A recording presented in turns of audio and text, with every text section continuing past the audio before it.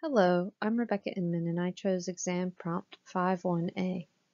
In this video, I'll explain a phylogenetic tree I created using the phenotypes of some leaves in my yard. Horticulturally speaking, a leaf is the photosynthetic tissue of a plant that lies past the bud on the plant stem.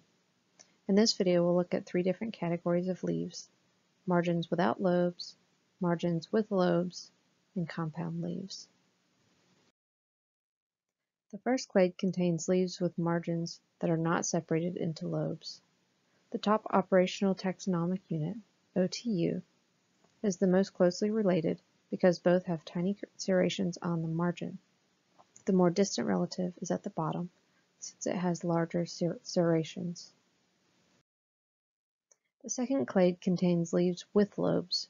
A lobe is simply a subdivision of the leaf's blade, but the blade is not separated into separate pieces. The top OTU is the most closely related because of the similarity in lobe number and margin serration.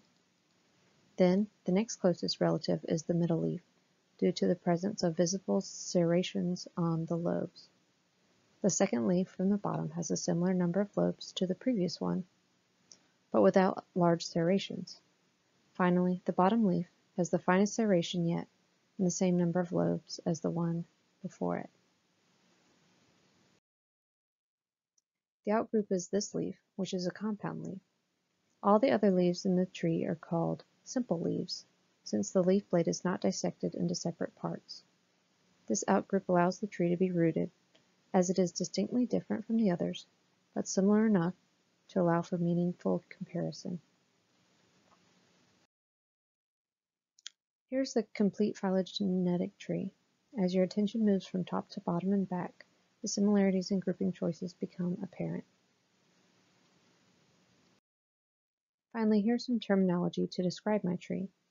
A rooted tree is one in which there is a parentless most recent ancestor, which is the outgroup member. This serves as the comparison against the rest of the group. Anagenesis occurs when evolution happens within a lineage, while cladogenesis is denoted by one species splitting into two.